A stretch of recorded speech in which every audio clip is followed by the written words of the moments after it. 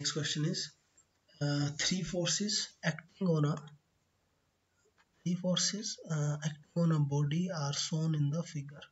So three forces are 4 Newton, 1 Newton, and this is 2 Newton.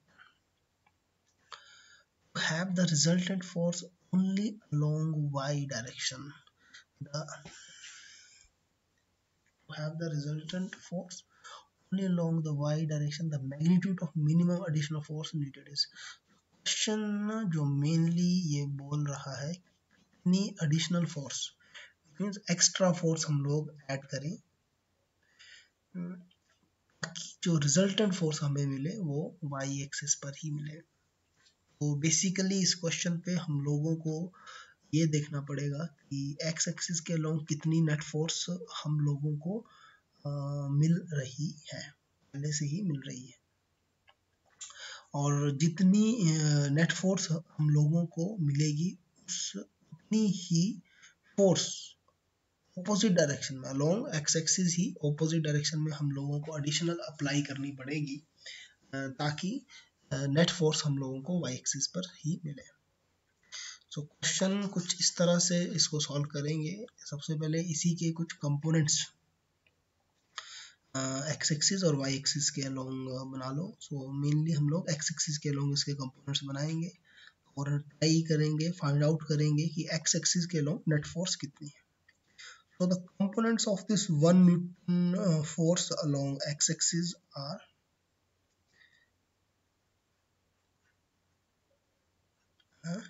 is 1 Newton, and the component will be 1 cos 60 degree, 1 cos 60 degree, और ये है 4 Newton की force और ये है 30 degree, और 4 न्यूटन का जो एक कंपोनेंट आएगा, 4 न्यूटन फोर्स का कंपोनेंट इस डायरेक्शन में वो होगा 4 साइन 30 डिग्री, साइन डिग्री।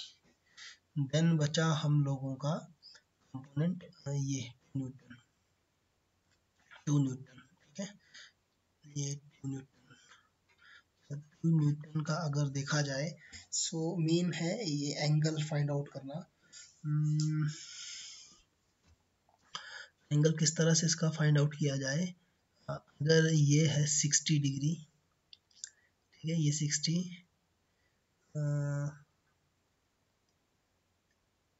अगर ये 60 तो ये एंगल, ये एंगल और ये angle alternate angles is 30, so that it will be 30 degree, okay? So it will be 30 degree,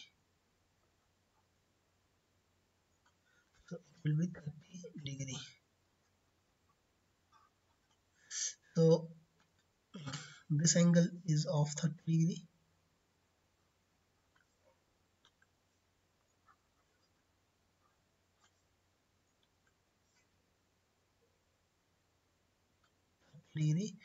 तो जो इस तरफ 2 न्यूटन फोर्स का जो इस तरफ कंपोनेंट होगा, क्योंकि ये एंगल है 30 डिग्री, ये एंगल है 30 डिग्री, तो इस तरफ जो इसका कंपोनेंट होगा वो होगा 2 cos 30 degree, sorry 2 sin 30 degree, 2 sin 30 degree, 2 sin 30 degree.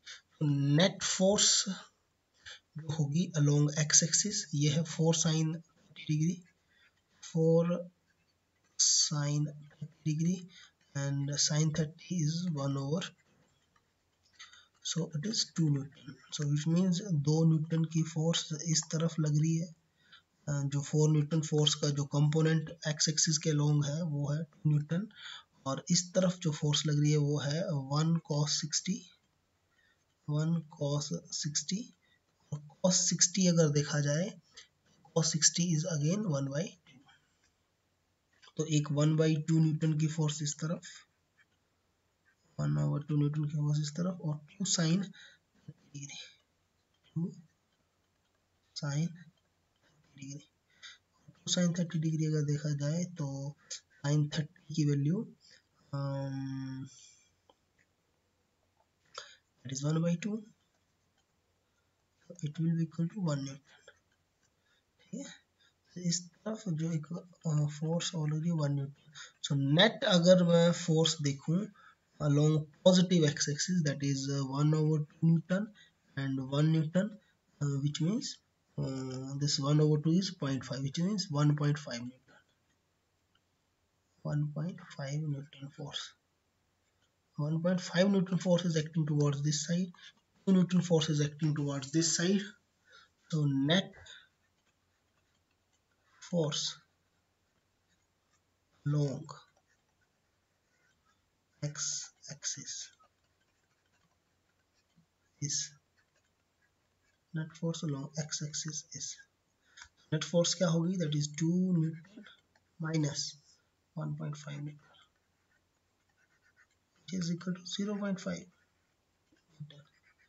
तो जो नेट फोर्स लगेगी वो होगी 0.5 न्यूटन, और इसकी जो डायरेक्शन होगी 0.5 न्यूटन की जो डायरेक्शन होगी नेट फोर्स की होगी टुवर्ड्स नेगेटिव एक्स एक्सिस. ठीक है, that will be towards negative x,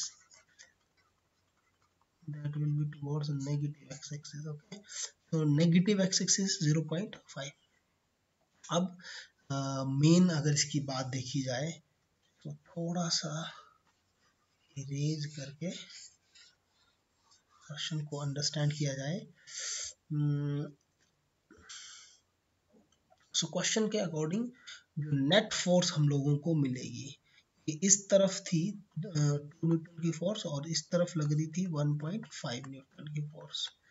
जो नेट फोर्स मिली वो रिजल्टेंट फोर्स इसी साइड मिलेगी toward the negative x axis, और that will be equal to this toward this side, and that will be equal to 0.5 Newton. Balance this 0.5 Newton force, we have to apply force of 0.5 Newton, 0.5 Newton towards this side, that is towards positive x-axis. So the magnitude of minimum additional force will be 0.5 Newton. This is the answer, 0.5 Newton, and that will be applied towards positive x-axis. Towards positive x-axis, direction will be towards positive x-axis. Towards positive x-axis. और अगर हम लोग इतनी extra force along positive x axis apply करें, जो net resultant force मिलेगी along Y axis ही होगी उस ऑब्जेक्ट के ऊपर, बिकॉज अलोंग एक्स एक्सिस ये net force will be zero, क्योंकि 0.5 न्यूटन की फोर्स हम लोगों को इस तरफ मिल रही थी. एक्स्ट्रा फोर्स जब हम लोग इस तरफ 0.5 न्यूटन की अप्लाई करेंगे, so net force along x axis will become zero and this object will starts moving towards y axis.